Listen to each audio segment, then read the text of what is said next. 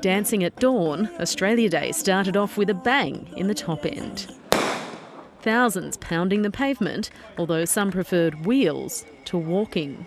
The humidity almost as high as the heart rates for the annual fun run. Stoked that I get up in this hut and get a sweater. Not only that, it's my birthday, so woo! Pretty good. Puffed out. That's a good run for the morning. Yeah, pretty tough, pretty hot this morning.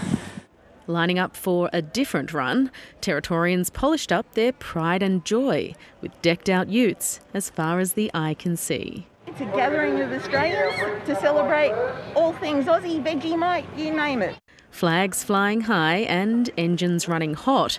Some characters were as colourful as their cars. Australia Day to me is about all cultures coming together, celebrating everyone in this unique place we call Australia now. From a barbie to the bar, nothing was off limits.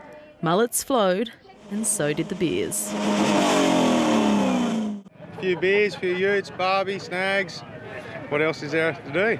This convoy for a cause, putting on a show around Darwin. Almost as loud, the annual 21-gun salute.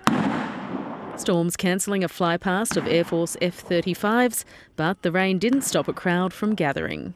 Amy Colbert, ABC News.